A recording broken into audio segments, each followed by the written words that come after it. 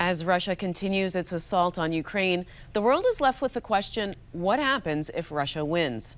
Michael Kimmage is a professor of history at the Catholic University of America and visiting fellow at the German Marshall Fund. Michael, welcome to the program. Thank you for having me.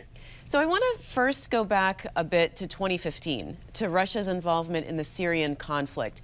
What can we learn from that? I think we can learn two things that are relevant to the current conflict in Ukraine.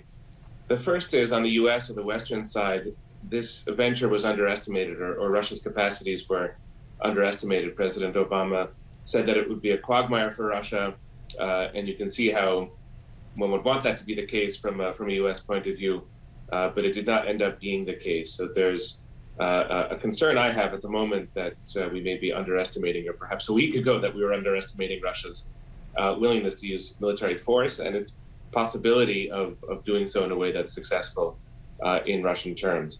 Secondly, the Syrian campaign for Russia was the exertion of military force, the projection of military force, not to resolve the conflict, not to create a viable state in Syria. Syria remains a war zone in a very chaotic place, but Russia used its military power to increase its diplomatic leverage in the region. I have no idea if that's going to be the case with Ukraine. I'm somehow doubtful of that, but I think it could be the Russian reasoning in Ukraine that they drew a lesson from Syria about the benefits of using military force. Well, you wrote an article and you titled it, "What if Russia wins?" So how is winning defined for Russia? That's an excellent question. I think that there are two levels of success that Russia is interested in at the moment. The first is, I would describe as negative, and it's blocking certain outcomes. So to prevent Ukraine from joining NATO, to grind down the relationship between Ukraine and the United States, or between Ukraine and Europe. And, that's, I think, the lower level ambition that Putin has. And, to that extent, Russia could, in quotation marks, succeed by turning Ukraine into Syria, by turning it into a war zone that would have no chances of joining the NATO alliance.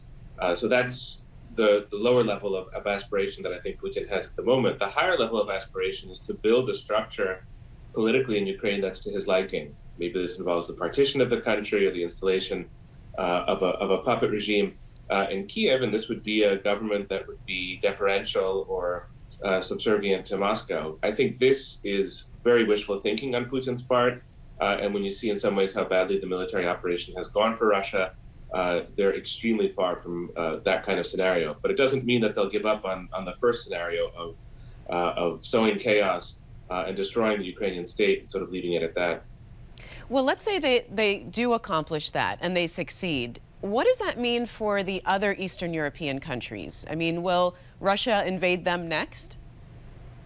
I doubt it. I think when you see the commitment of resources Russia has made in Ukraine, 200,000 troops and lots of military hardware, and they're nowhere near militarily where they had hoped to be at this point. And if they really intend to occupy territory, it's going to bog Russia down for years to come. So there's the practical logistical side of things, which would make it very difficult for Russia to move on from Ukraine. This is a massive undertaking for them, and one that's by no means guaranteed to succeed in Putin's terms, of course. On the other hand, what we do have to reckon with is the terrible risks, the enormous risks Putin has undertaken in this venture. And I think that for those of us who have been longtime Putin watchers, we're all surprised by that.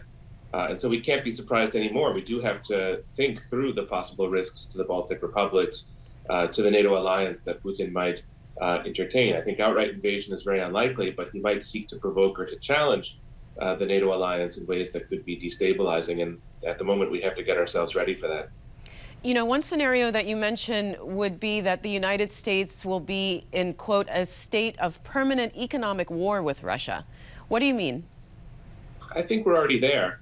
The sanctions are the most ambitious imaginable sanctions policy. They are going to affect the Russian government's ability to function. They're going to have a really strong effect on the Russian economy. And unlike, I think, the 2014 sanctions, the first round in this conflict, they're going to have an effect on daily life in Russia.